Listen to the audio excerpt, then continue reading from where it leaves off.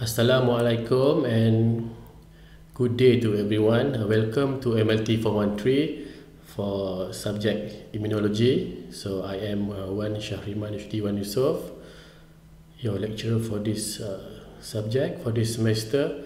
So this is the lecture for week 1.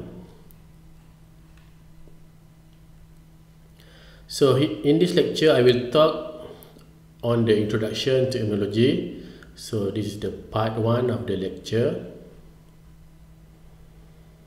Immunology is the study of the immune system and is a very important branch of the medical and also the biological sciences. There is no need to be a doctor or a scientist to wonder why the human body is capable of resisting so many harmful agents in the course of everyday life. This is the famous words from the great Russian immunologist Ilya Makinov, stated in his 1908 Nobel Prize acceptance speech. First, let's look on why the immune system is so important to us. If it weren't for our immune system, none of us would live very long. Not only does the immune system protect us from external pathogens like viruses, bacteria and parasites, but it also battles cells that have mutated due to illness like cancer within our body. Our immune system is being bombarded by all sorts of microbes all the time.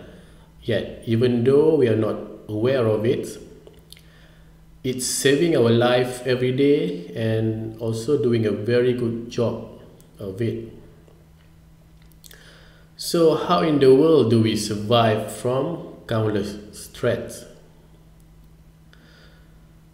Our immune system is under attack by all sorts of threats all the time. So of course, since we are still alive today, they are doing a remarkably good job of it. So it can be in the form of external threats from viruses. So now the most popular one, of course, the one that affecting so much on our life, on our daily life today, COVID-19 is a form of virus pathogen. Second, bacteria. For example, Leptospira, which the cause of red urine disease or leptospirosis. And another example from parasites. These are the malaria parasites. Also from internal threats or danger in the form of cancer cells that coming from our own body. So let's go through a complete immune response in fighting an invader in the lung. So the invader can be in the form of viruses, bacteria, parasites, and they are looking to attack our body all the time, even at the time we are speaking now. Let's go through a complete immune response with an invader in the lung. So before the invader can attack our body, our lung to be specific, so they need to go through our first line of defense in the immune system. So this first line of defense is categorized in the innate immunity. Innate means we are born with it and they are occur naturally. This is like our natural immunity. So first, in the innate immunity, first line of defense, the pathogen or invader need to pass through the physical barrier. In this case, if they want to invade our lung, they need to go through or pass through the nose hair. Yes, your nose hair acts as a natural filter to prevent the entry of viruses, bacteria, dust, pollens from flowers, or spores from fungus, and so many other things. If they manage to pass through, they still need to face a second physical barrier, which is the cilia linings the lung surfaces. Cilia, like tiny brooms, they will sweep bacteria, viruses, dust particles from your lungs and airways towards your throat and out of your body. But if this invader still manage to pass through, they will need to face our chemical barrier, our mucus or snot. Yes, the mucins in the mucus form a powerful sticky mesh like a glue trap that the invading microbes get stuck in, preventing them from moving any further into the body. But if they still manage to pass through all this first line of defense, we still got the second line of defense.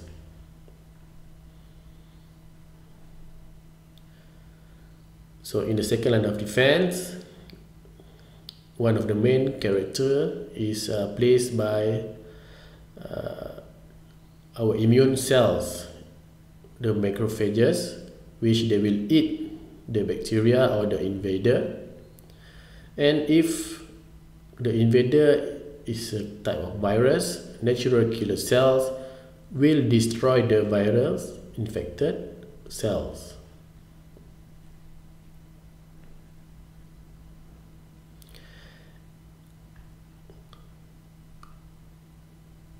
Since these macrophages eat the bacteria or the invader, they will also release chemicals we call as cytokines, which will produce leaky blood vessels and also attract more immune cells to the site of infection.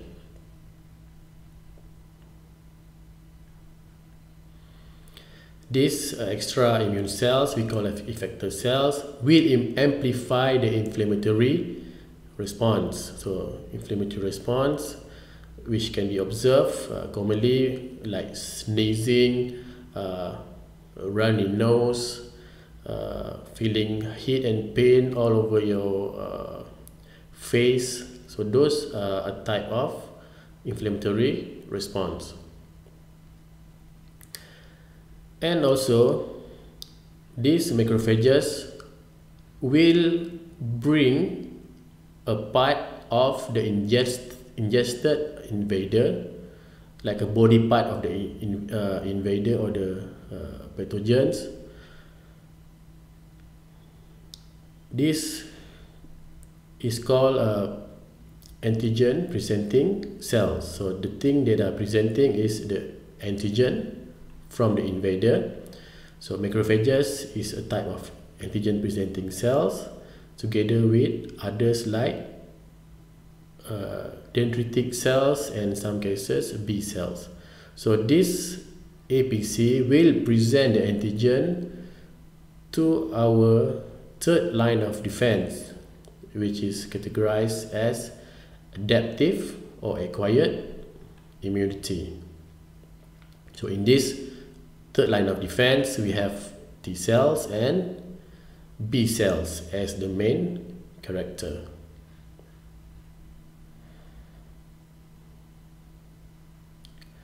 So in the third line of defense, focusing on the T cells and B cells, first, the bridge between the innate and adaptive. So how innate will activate the adaptive immune system is by antigen presenting cells, or the APC, presenting the antigen to the T cells. So this process is called as T cell activation. APC will present the antigen to the helper T cell, a type of T cell called as helper T cells. Then the helper T cells will induce the production of antibody by the B cells,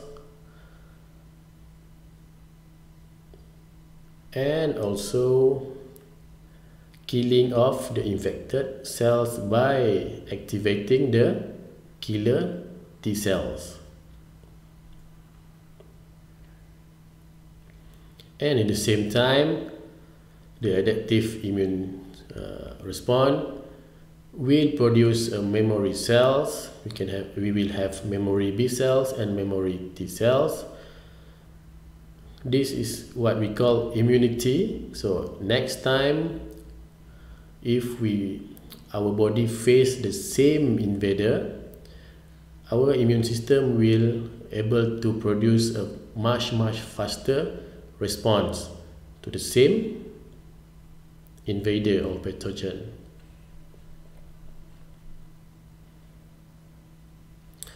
So while the immune system doing its job, disease symptoms are sometimes the results of your immune system doing its job in the form of inflammatory response. Here you can observe sneezing is one of the response to disease. Disease symptoms sometimes occur because your immune system is reacting to the pathogens, to the virus or the bacteria. For example, take the common cold. Your immune system jumps into action when the virus invades the cells in your upper respiratory tract. Immune system's chemicals called histamines dilate your blood vessels and increase their permeability, allowing chemicals and white blood cells to reach the infected tissues. So we can observe symptoms in the form of most common symptoms, nasal congestion or stuffy nose. This stuffy nose is caused by dilation of blood vessels, increase in their permeability that leads to swelling in the infected areas. So this is mainly caused by histamine that being released by immune cells in the infected area. Second, we will have a runny nose, where you will have increased fluid leakage from your permeable capillaries and also increased mucus production, also caused by histamine that is being released by immune cells. So that is why it is very common as a common practice. If you see your doctor, in the case of common cold, you will be given an antihistamine pills or ubat selsema, antihistamine pills, also known as ubat selsema in Malaysia, to counter the effect of histamine being released by immune cells by using antihistamine. And we will also feel the sensation of pain, dilation of blood vessels, cause swelling, migration or influx of more blood cells into the infected areas, and also stimulation of pain receptors by kinins. The discomfort you feel due to sore throat, congestion, nasal discharge, and phlegm is primarily due to the effects of the immune response, not damage from the virus or the pathogen itself.